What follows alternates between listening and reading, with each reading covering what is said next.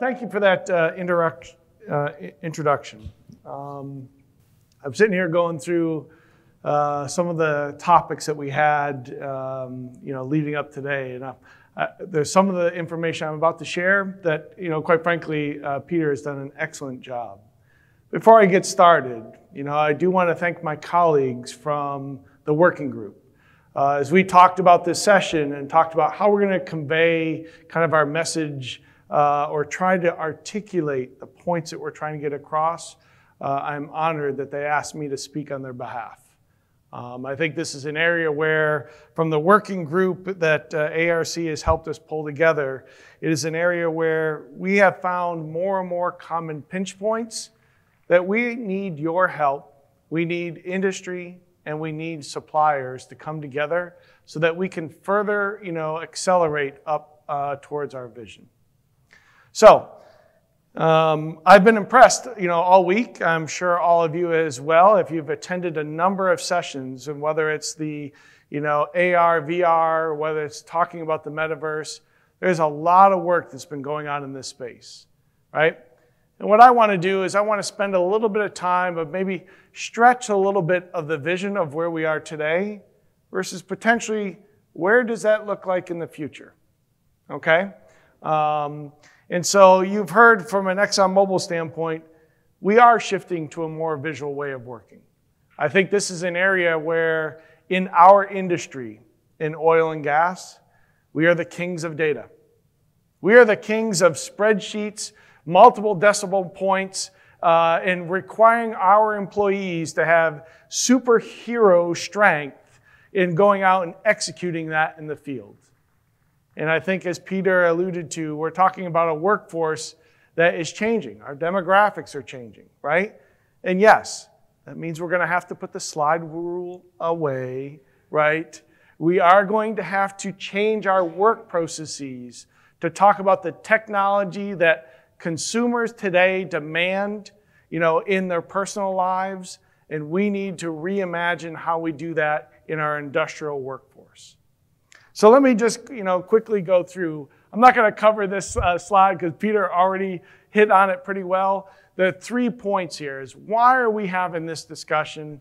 We do see it's because we are looking at promoting innovation and, quite frankly, value creation in an ecosystem that does have best-in-class components and allows plug and play in terms of the work that we're doing, right? And, as Peter mentioned very clearly from an OPA standpoint, this is what the message was. Well, and frankly, for the digital twins, we are looking for the same activity. Now, you'll notice it on the word that's up there is digital twin architecture, or I would like to say ecosystem.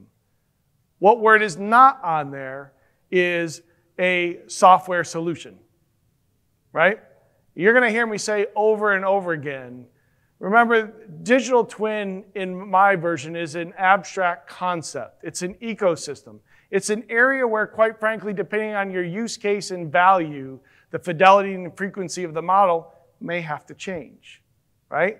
In order to do that, we as an industry have got to have our minds open to the possibility that is an ecosystem that, harmoniously plays together. So, I've used the term digital twin. This is a Venn diagram that we've had a couple of times. I won't spend a lot of time, but it's important to orient what it is I am talking about. The Venn diagram here that you've seen, it's in the white paper. If I look at the top left, we're talking about, models and simulations, right? Thermodynamics, RTOs, DMCs, first principles, right? In terms of driving end-to-end value chain. That is a digital twin, right? Or components of it can be used as part of a digital twin. If I look at the bottom here, right? Data. 1D, 2D, engineering data, inspection equipment, ERP systems for how we actually operate in the plant.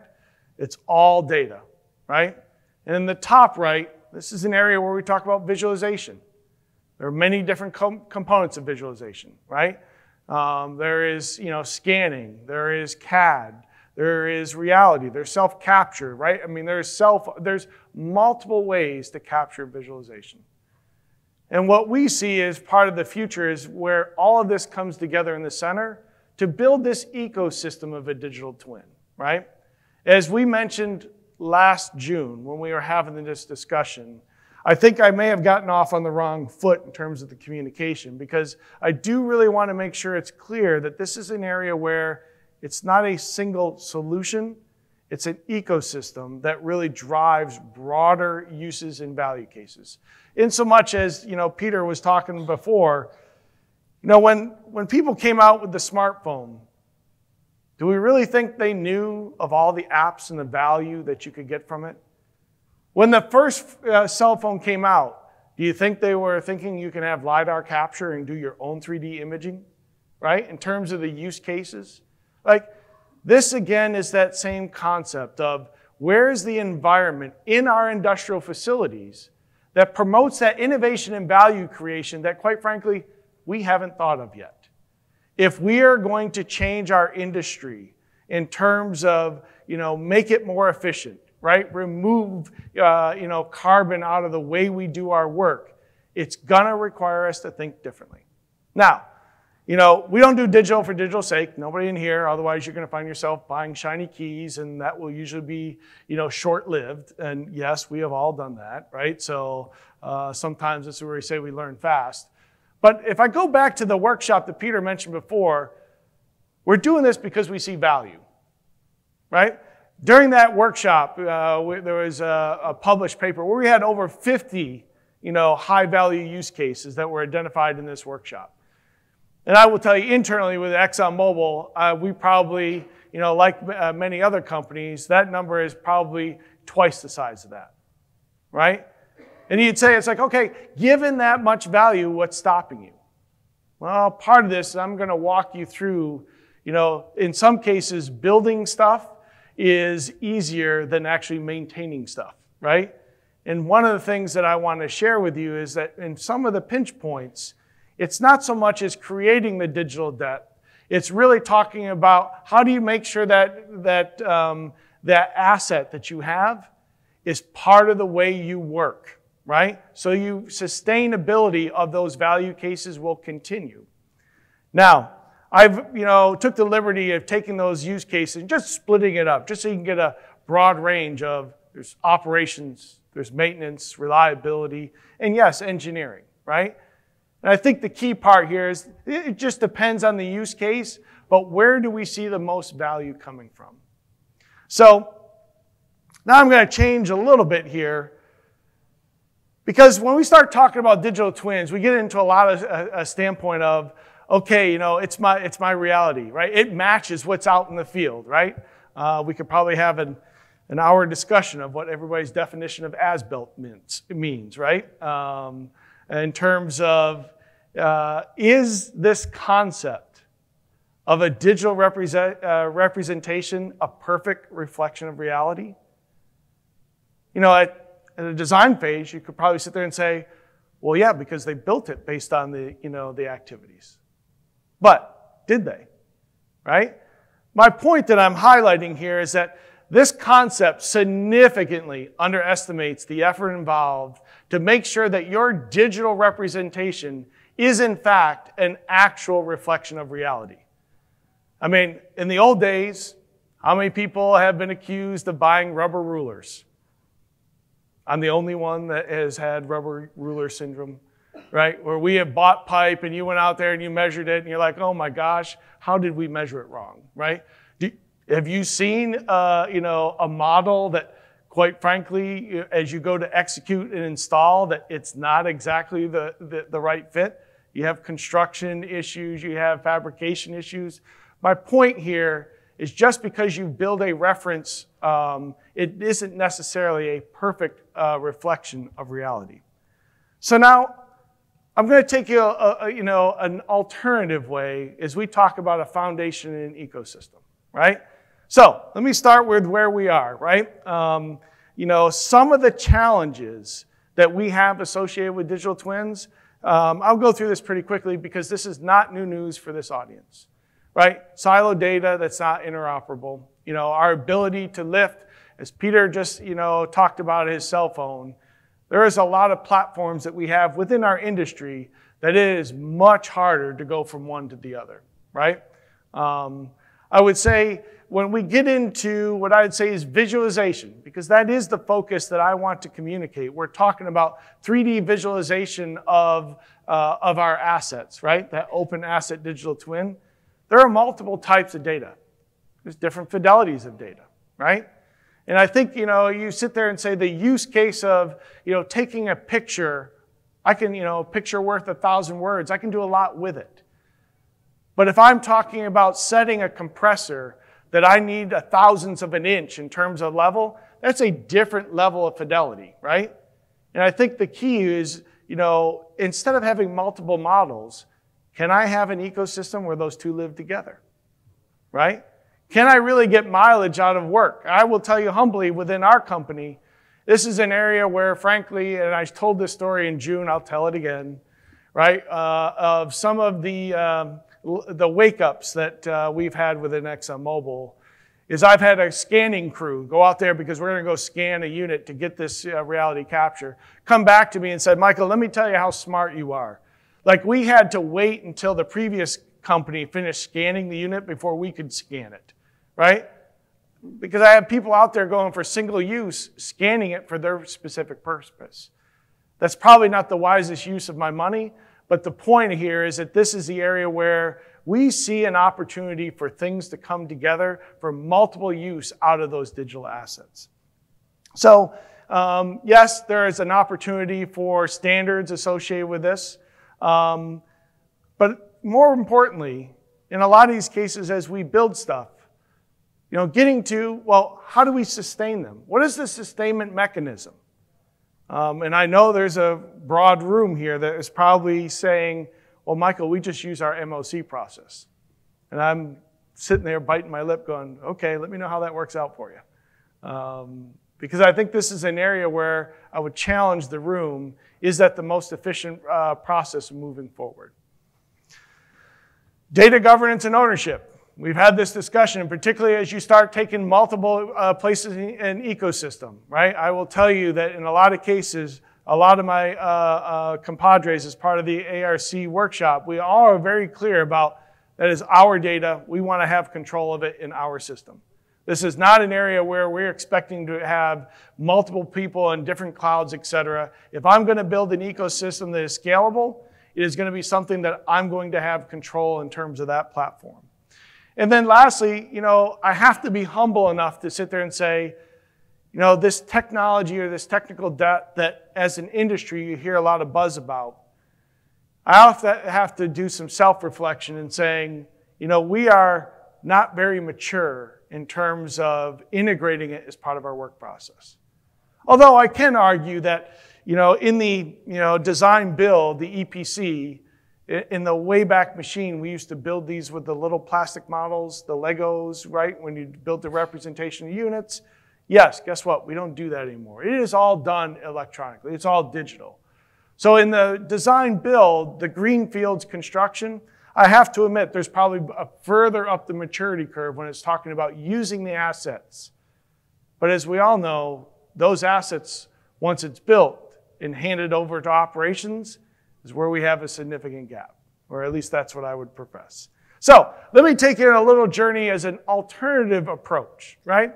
So fundamentally, CAD models, just a representation here, it may be a source of data for a digital twin, especially if you're working with an EPC, right? And you would sit there and you build something, they give you a model. But one of the things, from my perspective, I'd like to be clear about is most of the data that is given you in this asset is not originated in that CAD model. Quite frankly, the only thing that is actually created in that CAD model is the geospatial or the layout and geometry of the pipes and vessels. Everything else, and for those that have also been a designer in terms of building equipment, everything else is built outside of that. And quite frankly, what you are seeing here is what was replacing the plastic models that we used to build before when it comes to a new unit. All of that data that is pulled together, that is foundational part of this model, was created outside of it, and quite frankly, it was placed in it as a portal of information, right? And I don't get me wrong, there's a lot of uses for that, but that's the message I would deliver. Now, let me just quickly go say, I've got this model, and I'm going to go integrate it in the way we work, right? Okay, so I'm showing you a lens that if I were to go into any site and look at your CAD model, and then go look at it with the glasses associated with, I'm looking at it from what assets are in your ERP, right? How you do your operations and your maintenance down to the asset level. You're likely to see this picture. You're likely to see that the only thing that you have operationalized is vessels, pumps, a tower, an instrument. There's a lot that's missing, isn't there? There's a lot of contextual information of part of your asset that, quite frankly, I would challenge that you probably have no idea how you're going to categorize that in terms of driving or improving your overall maintenance or operation of your facility. Just highlighting that we have room to go in terms of growing our maturity in these systems. Now, I will say, from an alternative approach, if I do a reality capture, right, I can get a much higher fidelity of contextualization. And quite frankly, it allows the ability and allows me as an asset owner to integrate everything I see in this picture into a sustainable matter that is reality. Now, how many people here have been out as part of an engineering project or an inspection? You walk out with an inspection ISO, walk out to the facility, talk to the operator saying, I'm looking for this spot on this inspection ISO. And most of the operators, there we got some hands up in the back, right? And most of the operators are looking at it going, I don't know what you're talking about. We don't operate that way. Tell me where the pipe is or what system and circuit it's on. The contextualization matters, right? And I think when I look at this picture, I see a much reliable way to capture assets at a fidelity that if I'm going to get my maintenance person saying, hey, to the right or this image from a geolocation where the yellow ladder is missing a bolt, I have a much better shot of doing that with a reality capture than I do as a part of, an engineered model. Or quite frankly, you can in a CAD model, you can build this same fidelity into it. Right? You can get to where you have put every drop, every steam tracing, every insulation into your CAD model. You could do that. But I think there is an alternative way based on the changes in technology. So now, in and by itself, I have to admit, you do a reality capture, you have a dumb picture, right? I mean, okay, it's a cool picture. It's 3D. It's no longer 2D. But it's still a dumb picture. Where the value comes is when you take that reality capture and then you enrich it with data. Remember what I said before around most of the data in a CAD model originates outside of the actual 3D representation? Well then, why wouldn't I take that same thing and then integrate it with a reality capture? What you're seeing here is a depiction on a consumption channel where I have basically taken a reality capture. I've taken the same data that was provided, and I've interlaced it in terms of now I have a skin that gives me, quite frankly, the fidelity of the components that I want, and it gives me the ability to connect it to a number of data sources. Now, if I bring your mind back to the pie chart, you remember I showed you around maintenance, engineering, and reliability. If I take that same pie chart and let me reconfigure it, and this is our view, is that when I talk about the 50+ value use cases, quite frankly, greater than 75% of those, I don't need a CAD model. All I need is contextualization, and contextualization of the assets, dimensional, right? If I have that and interlace it with data, quite frankly, I can solve 75% of those with a single ecosystem as long as the data is interlaced with it, right? Now, in order to do this, let me come back to a key principle. The only way that we will continue, as much as Peter talked about his cell phone, And as much as OPA is focused on the separation of hardware and software, right? That is one of the key premises of OPA. As we think about, the sustainability of an ecosystem, we really need to be back and continuing to signal to the market, we need to be able to separate data from software, right? We need to make sure that we can separate the two. Because I will tell you, from a data ownership, it will be crystal clear within ExxonMobil where that data and that ownership is going to reside. But from a capability of having more value creation, again, back to where we can get more use cases and things that are out of it, it's interaction with the data. It's not interaction with the software. And that will be a key component kind of moving forward. So just high level, a number of these slides, or this slide's been used a number of times of, what I would say is establishing some pillars to separate capturing of imagery, storing it, enriching it with data, and then, quite frankly, presenting it to someone at any time, any place, on any type of device. And then the point across this is it's all about acceleration, adoption, and value capture, right? There is plenty of opportunities, things we haven't dreamt of. We talked about in one of the discussions around procedures and interacting it. There's training, right? Immersive training, right? But just think of the emergency procedure you ask your operator that you hope that you never have to go execute, right? You train on. Why aren't we giving them, that mixed reality type environment where, quite frankly, you're aiding them in that activity? I would tell you that, if I were to go out there and say, I'm going to go execute this on your CAD model, most of my operators would be right back where I was when I walked out there with the inspection ISO. They're like, this doesn't match where we are today. Or, quite frankly, go back to this concept. What does as-built mean to you, right? Because in a lot of cases, our facilities are always dynamically changing. The question is, how are you going to keep that model or that, what I say, ecosystem up to date? Think I'm crazy? Yes, no? Part of what I want to share with you as an industry, we have got to get out of our own way. And I say that because other industries have actually already done what I've just highlighted.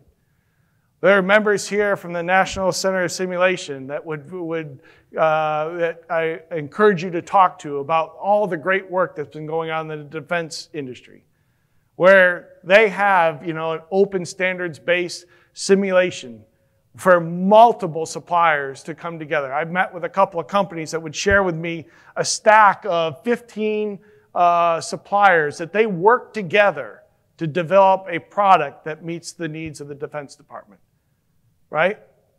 In our industry, what can I point to? We've heard today a lot from the gaming, right?